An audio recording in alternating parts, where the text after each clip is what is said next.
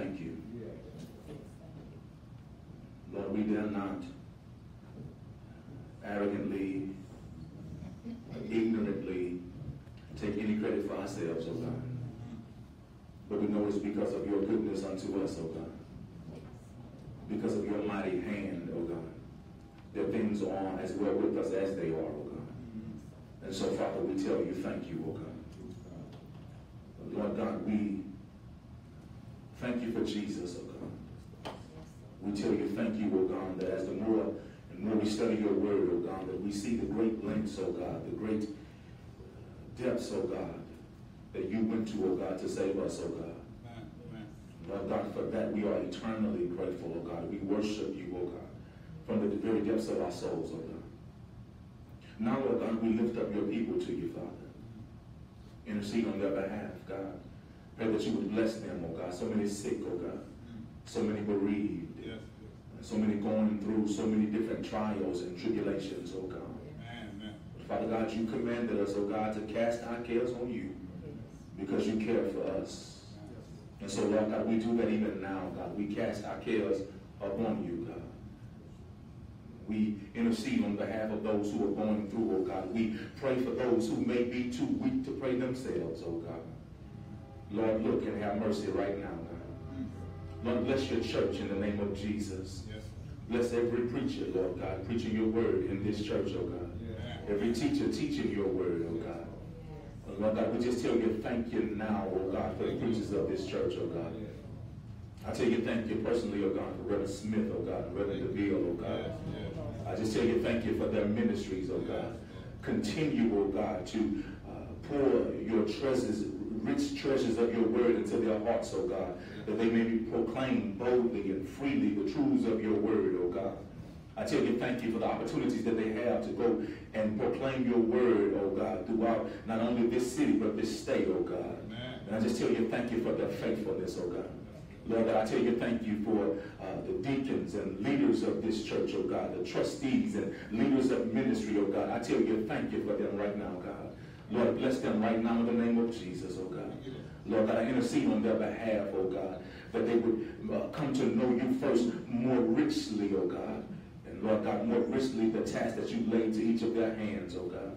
Bless them personally, oh God, in the name of Jesus. And then every member of this church, oh God. Lord, bless right now that we may be a beacon light in the dark world, oh God. That we may speak the truth, oh God, in a world full of lies, oh God. Have mercy upon us right now in the name of Jesus, oh God. Not only this church, but every church, oh God. Every preacher, every pastor, oh God. In the name of Jesus, every Christian, oh God.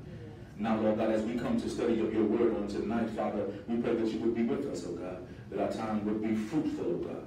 But not just to come to know your word, but to come to live your word. In the very name of Christ Jesus, our Lord, we pray. And all my Heavenly Father's children said amen. Amen. Come on, give God another offering of praise. Amen. On last week, we began our verse-by-verse study of the gospel of the book of Romans. Amen. The book of Romans. And on tonight, I take you all, we're going to continue that with a lesson from this subject, without excuse. Without excuse. Amen. Romans 1:18 through 23. We only got a few verses on today. Now, how many of you have been enjoying Bible study over the past few years, year or so? Anybody?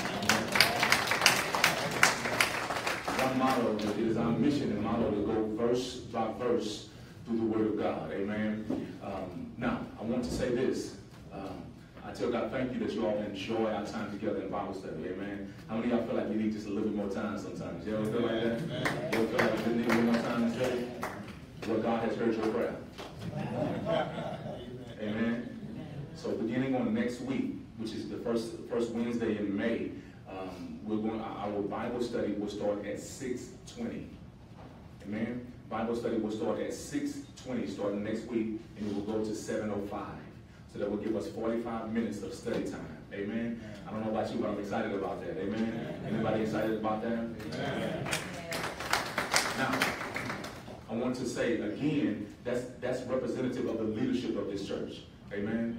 That's representative of our leaders in this church because they saw my heart on that, and they've been the brethren been calling me all week, like, what about this time? What about this time? What about that time? Just trying to work it out that's best for the ministry, amen? And that also gives us more time to study. So I tell God, thank you for our brethren, amen? Amen, amen. God bless you all. Now, on last week, if you remember, we looked at Paul, who is writing to the Romans, and he's laying out the case. The whole book of Romans is laying out the case for Christianity. It's a two-part outline, okay? The first part of the outline is salvation worked in, okay?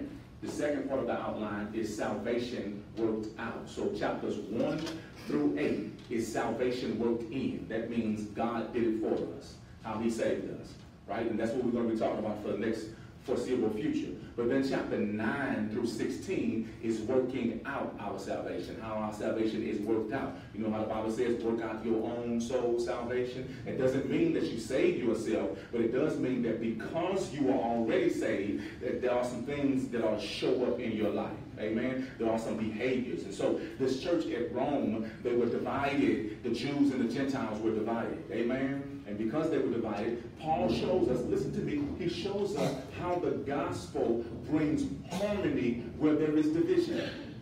Do you understand what I'm saying? And family, that's relevant for all of us because we live in a time where we are more divided than ever.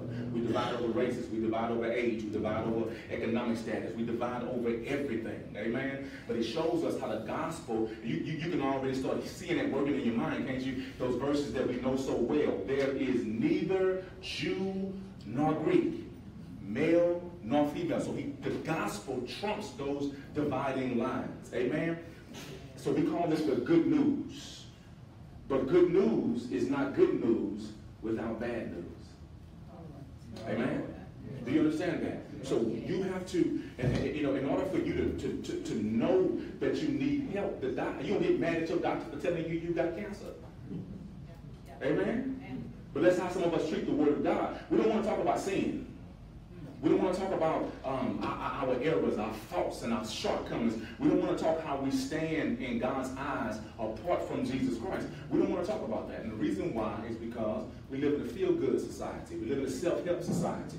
But anybody know we don't need self-help. We need God help. Amen? We need God help. All right? So we closed out last week, listen, saying, verse 17, chapter 1, verse 17 says, For in it, talking about the gospel, the righteousness of God is revealed from faith to faith, as it is written, the just shall live by faith. Now, the righteousness of God is revealed. Now, what does he mean by that? Watch this. Listen. What he means in verse 17 is that the righteousness of God is revealed means not God's righteousness, not God's holiness, but how is it that God can save a man who is sinful? Okay? That God is just and, he's going to say this later, the justifier. So that means that sin has to be punished. So then how can God be a holy God? How can God be a good God if he doesn't punish sin? Yes. Well, now, Paul, you're telling me that we can be saved and God can give us forgiveness and we can be in a right relationship with God apart from the law. Now, how is that possible? And he says that's what's revealed in the gospel. That at Calvary, God both dealt with sin and was merciful to the sinner. Amen? So that means that's the righteousness of God. That God does not lose the fact of that he is God because he shows mercy to the sinful. Right? If we were standing in the court of law and the man is completely guilty, you know that he's guilty. And the judge says, you're free to go. You about to tie something up. Right? I mean, they ride for less. Amen? Right? Why? Because of injustice. So God cannot be God if he doesn't punish sin. You wouldn't call him God. You call him unjust. God forbid. But he's not unjust, is he? No. That's the reason why the gospel is revealed that God placed our sin on Christ. And at Calvary, he shed the mercy to the sinner. Amen? All right. So that's what that says. So the word revealed is where we get our word revelations from. The book of Revelation, right? It is apocalypse, apocalypto. That word apocalypse only means the revealing. Something that is hidden now being revealed. So don't get scared of apocalypse. It just means revealing. That's all apocalypse means. Amen? So now, he revealed the righteousness of God. Watch this in verse 17. But now tonight, He's going to say to us without excuse. Now what? I want to preface this by saying people will tell you they reject Christianity because they say, well, what about the person who ain't never heard about Jesus? We're going to answer that tonight. What about the person who ain't never heard about Jesus? What God going to do to them? The person that never heard the gospel. First of all, if someone tells you that, that's the reason why they reject Christianity. That's bogus. And the reason why it's bogus, what does it got to do with you? In your soul. You see what I'm saying? So you're going to reject the truth because you don't know whether or not somebody else knows the truth. That don't make sense. So you give hypotheses in order to, that's what people do. They try to argue their way out of surrendering their life to God, which is what we're going to see tonight in the Word of God. Now watch what he says.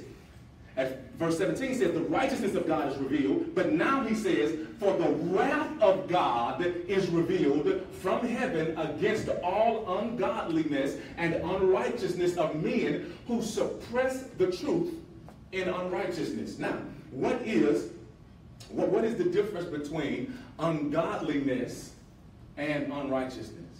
Anybody? What is the difference between those?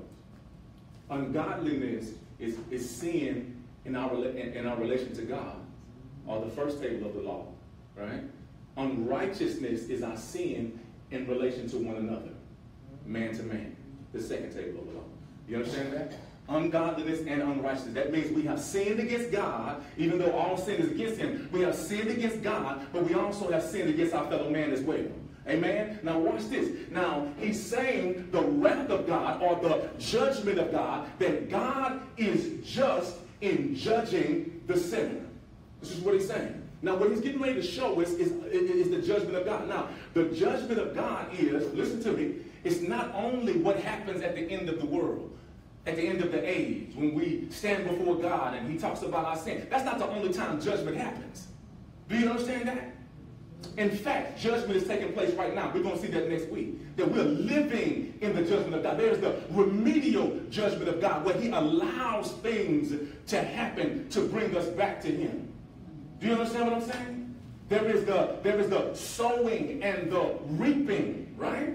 You do bad, and then sometimes bad comes. That is judgment. Amen? So then there is always phases of judgment that happens, and we're going to see that more and more next week. But here he's trying to prove that God is justified in judging the sinner apart from Christ. Now, first he takes, listen, in the next 3 chapters, he's going to take the person who rejects God, the atheist, is who we're dealing with tonight and next week. Then he's going to deal with the person who has the law and tries to live under the law, right? And then he's going to conclude by saying, all have sinned. Right? Now watch what he says tonight. This is deep. That's why we only got like 4 verses. But watch this. It's revealed of men who suppress the truth. Now here's the first thing. The first thing is that those who reject God are those who suppress the truth. Suppress the truth. Write that down. Those who reject God are those who suppress the truth. I want to give you a picture of what he means by suppressing the truth. You ever been in swimming on the beach or whatever, and you got your beach ball, and you try to push that joint under the water? You ever did that? You try to hold the beach ball under the water. What happens when you let it go? It comes flying out, right? And what he's saying is, for a man to say he doesn't believe God, for a person to live their life apart from God, whether you've heard the gospel as we preach it or not, you are not free and clear from God. He says, because all men who reject God have suppressed the truth, meaning they force themselves not to come to an understanding of God, not to surrender their life to God. And he's going to prove it. Now watch this. Then he says in verse 19, because, watch this, that which is known about God is evident within them. For God made it evident to them. Watch what he says. That which could be known by God is known to all men. Why? Because he put it in you. Do you hear what I said? He says he put it in you. And it is in all men. The knowledge that there is a God is in all men, even the atheists. Right? It's in all men. God says, I have written my word on their hearts. Now watch this. Let's prove it. Let's prove it. Okay? Let's prove it. What does he mean by this? What does he mean by that which is known. Watch this. Now, I want to say this. I'm just going to say this. That God will judge every man based on the light that they are given. You hear me? God is not unjust. But he will judge you based on the light that you are given. And all men have these two lights, the two lights that he's getting ready to show. All men have that. Watch this. This is going to bless you. He says, first of all, there is something on the inside of every man that says there's a God somewhere. What does he mean by that? He's talking about morality. That God has made all men moral. Watch this. You ever seen a man a man or woman say they don't believe God? But if you step on their toe, they get offended. If you steal from them, they'll say you're wrong. If you murder, if someone gets murdered in their family, they want justice. Well, who gave you that measuring stick of right and wrong?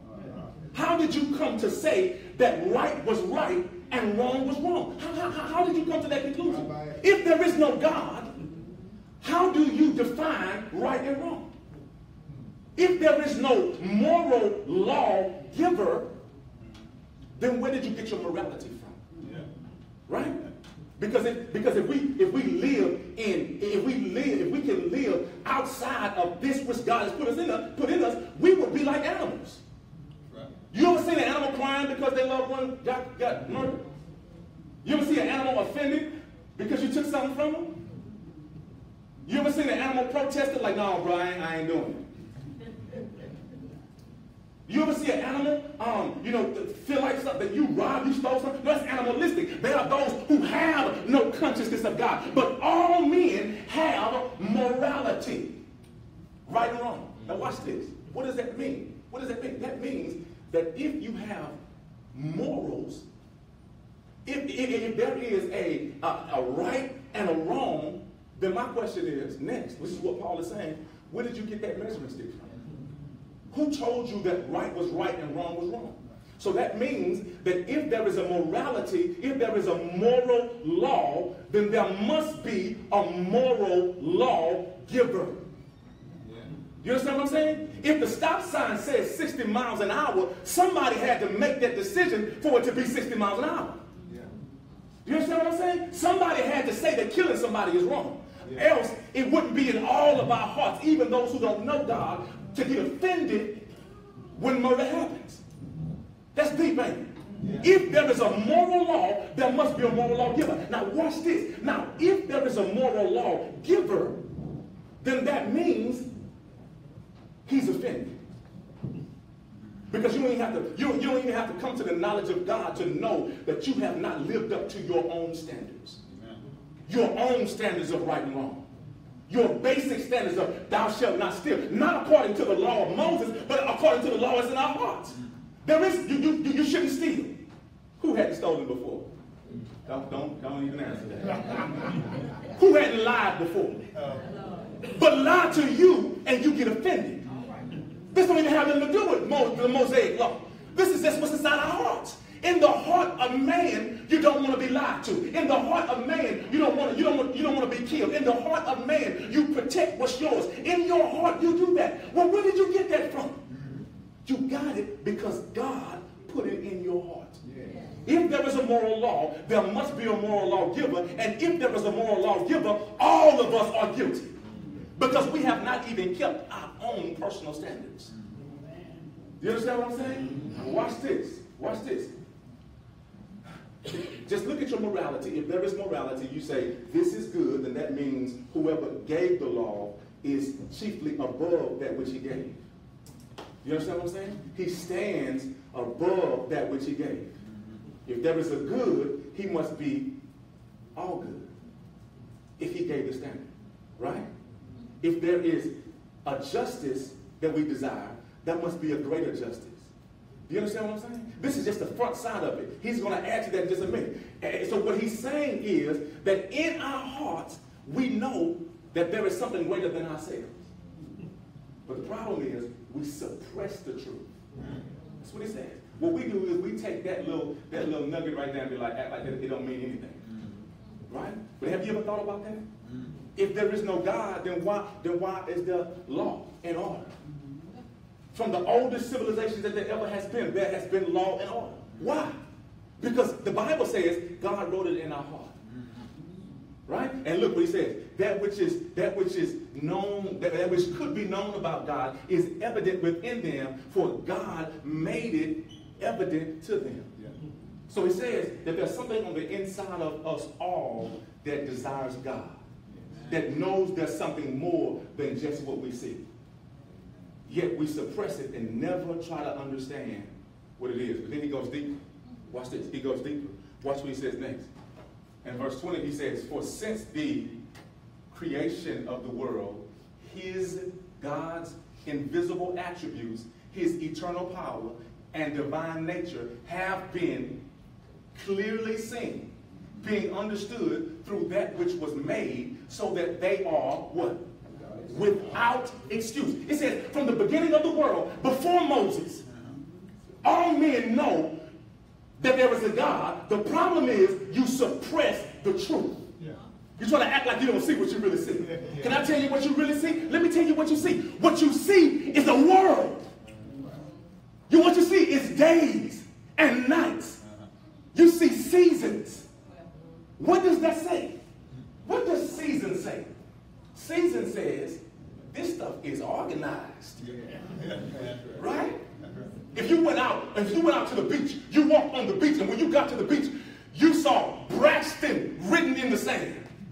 You gonna think that just happened? The water rolled, the tide rolled in, and when it rolled off, it just happened to be Braxton written there. No. You're gonna say that is intelligence, that is language. And so therefore, if intelligence is here, it could not have came from chaos. Because chaos does not breed intelligence. Intelligence breeds intelligence. Have you ever looked at the world? See how beautiful it is? Take a breath. Why is it that this is the only planet that's inhabitable by mankind? There's just enough oxygen, just enough nitrogen, just enough in this environment for life to exist. And you're going to tell me that that didn't come from intelligence? Look at the human body.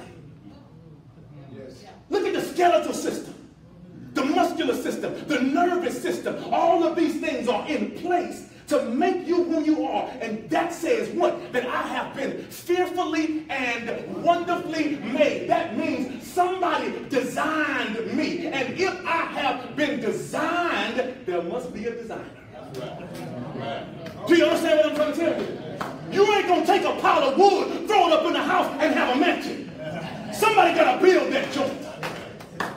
Why is it that the earth is just enough away from the sun that we don't always all burn up? And just far enough from the sun that we don't freeze to death. But a few degrees away, we all freeze to death. A few degrees closer, and we all burn up. Do you understand what I'm saying? If the earth was to slow down just its orbit, if its rotation was to slow down just a little bit, we would not have the seasons that we have. One side of the earth would completely freeze, and the other side would be so hot that it would be inhabitable. But it's just enough. But you're going to take that and suppress that. You're going to take the fact that you breathe in oxygen, exhale carbon monoxide, but the trees use that which you exhale, they use it in order to grow, and they produce that which you need in order to breathe. What? That's intelligence. And you do not get intelligence from chaos. That's right. But and for you to miss that, you gotta do what? You gotta suppress the truth. Watch what it says. What it says is they are without excuse. Now watch this. Look, watch. His invisible attributes. So that means, man, do you see all this? The water stays just so far away. Those 75% of the earth is water. But it just stays so far away. Right? What does that mean? That means there's someone, first of all, is intelligent. Right? He is created. He has designed. Watch this. But he must be all powerful. Right? He must be more intelligent than man is. He has to be more powerful than man is. Because which one of you could have done this? Y'all smart, but you ain't that smart. And you got power, but you don't have that much power. So it says, even the atheist, the reason why he is an atheist, because he has suppressed the truth. That which is clearly seen. Do you understand that? Watch this, watch this. Look what he says. And then he says, his eternal power. His divine nature. Now watch this. Even scientists will tell you that as they study the earth, that the earth is getting weaker as it goes. It's losing. It's deteriorating. You understand what I'm saying? And the way that it's deteriorating is this is sign. You Google this if you want to. That proves, this ain't got nothing to do with the Bible, but this proves God though. But listen, because it's deteriorating, and it's deteriorating in such a way that they say there's going to be a cataclysmic stop time, which means that there must have been a start time. Which really means in the beginning God created. Right? But look, watch this. If there is a start and stop time, watch, listen. If there's a start time of the earth and a stop time of the earth, which the scientists will readily admit, then and everything that we see says somebody had to create it, then that means whoever created it must exist outside of that which he created. So then if there is time, he must exist outside of time. Do you understand what I'm saying? So then, it's clearly seen, but the problem is you ain't faking. The problem is you hide from the truth. Any of us do that? It's like that brother you see him, you know, he well up in age, done grew up and out and all that, but he still got a Letterman jacket on, right? So I was like, boy, when I was in high school, like, bro, you just ain't thinking, bro. You need to face the truth. You ain't got no more, dog. You caught your game-winning touchdown. You know, thank God, praise Jesus, but take the Letterman jacket off, dog. It don't even fit now, right? So they are what? Without excuse. Do you see that? Amen. Watch how deep he goes. Watch this. For even though they knew God, they did not honor him as God or give thanks. Now listen, has that ever been you? Have you ever walked outside just with nature and was like, my God? You ever seen the sunrise? Sunset? You ever been outside working hard and that wind blow right at the right moment? And you be like, thank you, Jesus. You see, because there's so much that says that there is God, that you really have to have more faith to be an atheist than you do to be a Christian. You got to have a whole lot of faith to believe that this is just, you know, big bang, big bang, big bang. Yeah. That two balls of big solid or gases just collided, and out of that came humanity. Do you understand what I'm saying? But even in the Bible, he says it even in Psalm 19, 1 through 6. He even says that. He says, for the heavens declare him. Right? It shows his handiwork. Yeah. Am I right about it? Yeah. And then when you read the Bible, it starts to make sense. But the Bible says, he says here that what they're doing is suppressing the truth, because even creation itself says that there is a God. You ever looked at just like some things like waste, right? And who eats the animals that eat waste? You know what I'm saying? The animals that survive off things that we can't survive off, like roadkill, deteriorating flesh. They got animals that exist to eat that stuff. Yeah. You understand what I'm saying? You ever look at the cows that we eat? You know, they sit there and eat all that grass, eat all that grass. You understand what I'm saying? And for some, they're not carnivorous, they're herbivores, right? Yeah. And that's what we exist off of. You know, that's what y'all exist off of. But still, 7 years, 7 years. You don't eat no fried chicken, right? Look, so, for even though, look, they knew God, they did not honor him as God or give thanks, but they became futile. Listen, in their speculations, and their foolish heart was darkened. What does it mean? Listen to what it's saying. What he's saying is, what they did was try to explain away God. Now, how many of you have done that? Even as Christians, isn't that what we do? When we don't want to face the reality of what God is doing or what God is, we try to explain it away. Like, I wasn't beating on him, you know, I was just, you know, we just bad season in my life. No, bro, you need to come to Jesus. You understand what I'm saying? It says so they try to explain him away. And they use science to try to explain God away. But really, listen, do you know that almost all of our major universities existed to explain God? That most of the early scientists, like Newton and these guys existed not to try to debate against God, but they existed to prove God. Princeton, they all existed. All of these major universities, they existed, elite universities existed to prove God. That science was set about to prove God, and it actually does. And the more and more we live, the more and more discoveries that they make, the more and more it proves right what the Word of God said. Once upon a time, they used to say the earth was flat. But the Bible says, David wrote in his word a long time ago about how the earth was circular. You understand what I'm saying? But we try to explain God away. But look, here's the thing. Here's the crazy part. Science means knowledge. That's what the word science means. It means knowing. But God is omniscience. All knowledge. You see? You understand what I'm saying? Professing to be wise, they became fools. You see? Because the more and more you try to explain away God, the more foolish you look. So if you saw a ball just roll across the room right now, how you going to explain that other than somebody pushed it? There has to be intelligence somewhere. There has to be something greater than what we see for what we see to have existed this long in intelligence, right? In design and all that, right? So the creation, it professes God. And look what it says. They professing to be wise, they became fools. Family, I want to tell you this, that the opposite of foolishness is not knowledge. We live in a day and time where young brothers, that's what they talk about. You know, I'm getting that knowledge, man. I'm getting that knowledge. But what you need is wisdom. You need wisdom to apply that knowledge. Because you can get all the knowledge in the world, and you're just going to be a knowledgeable fool. Amen? One of the most brilliant minds recently died. One of the most brilliant men to have ever lived recently died. But he died as a God mocker. Stephen Hawking. He did. And look, he was debating one of my favorite scientists.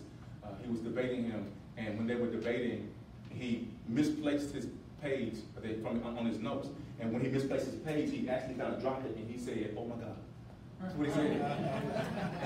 And the guy's like, who are you calling on? Who is it you're talking to? Verse 23, our last verse says, watch this, an exchange. Watch, look, they profess to be wise, but they made themselves fools. Now, don't look at this and talk about them, because this is happening even today.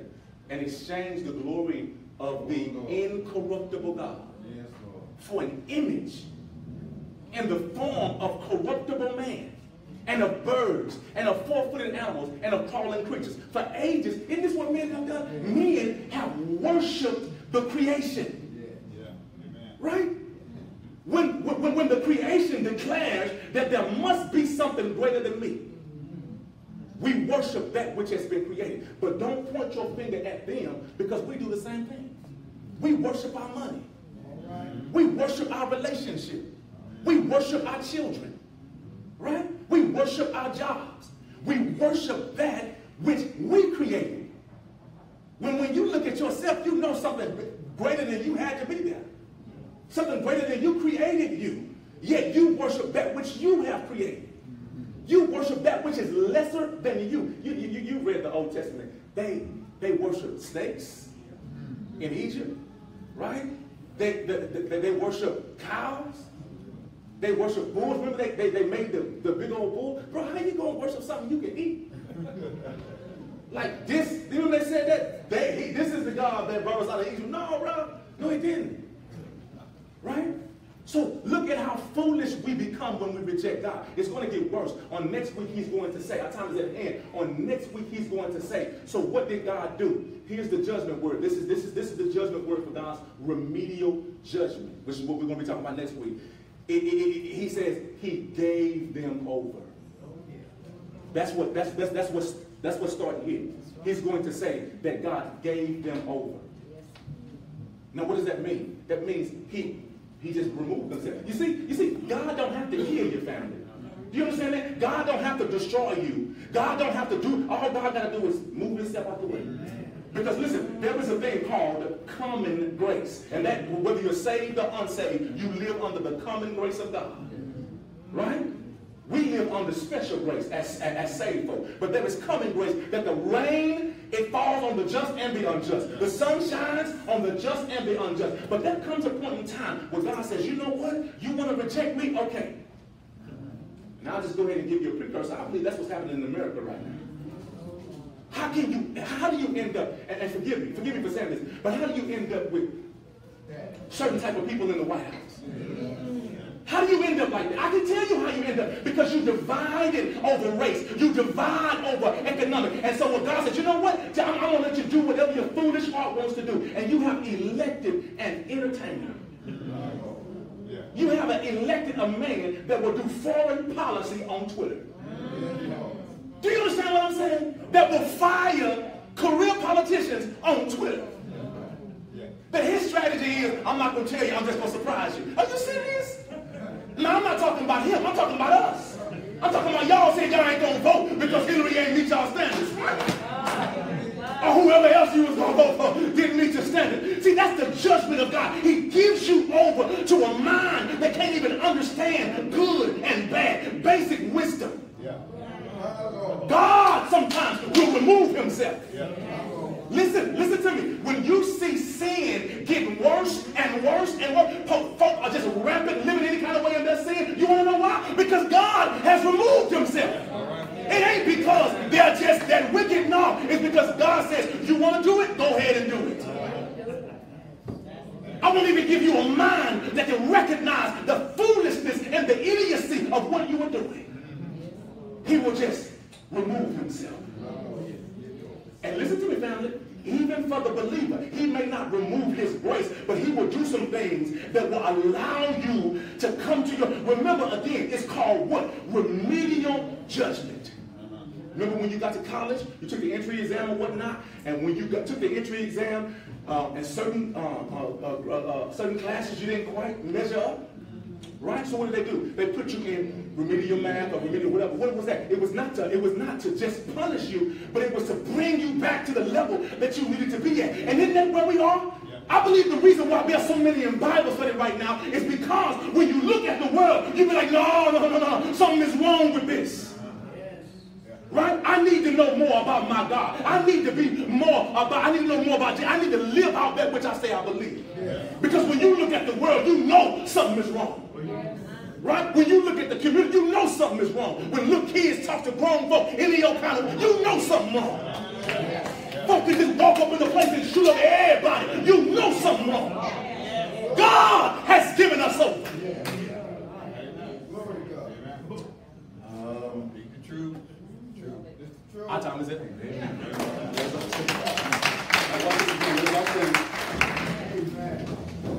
On next week, remember, family, listen to me. On next week, our new study time starts next week. Amen. First Wednesday in May, Bible study will begin at 6:20. Okay? And it will end at 7:05. What that will do is it will give us 45 minutes of study time. Amen. So we tell God thank you for that. Amen. Lord, we tell you thank you for your word. Lord, your word that teaches us that no one, oh God, is free from your wrath, oh God. Ultimately, God, free from needing you, God. That's what this is all about. It proves that we all need you, God. Yes. So all of us at some point in time, and maybe even now, suppress the truth that you've revealed to us, oh God.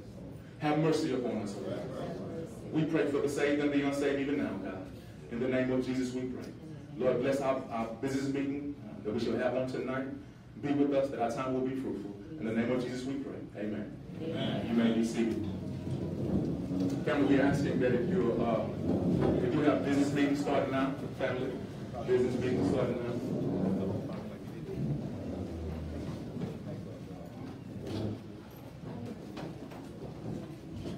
For those of you who are visitors, we tell you thank you for coming to visit with us. For those of you who are visiting with us, we ask we tell you thank you for visiting with us, and we ask that you would come back.